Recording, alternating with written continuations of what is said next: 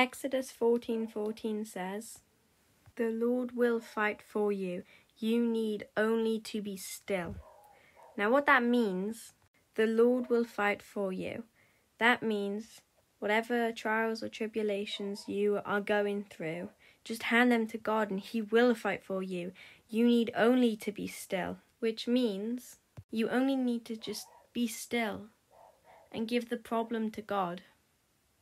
Have faith in Him and trust that He's going to be dealing with it. Picture it like this. Your life is a movie and He's the maker of the movie. You don't see what's going on behind the scenes. You're just there to watch the movie. He's dealing with all the hard work and everything to make your movie happen. I really hope this helped.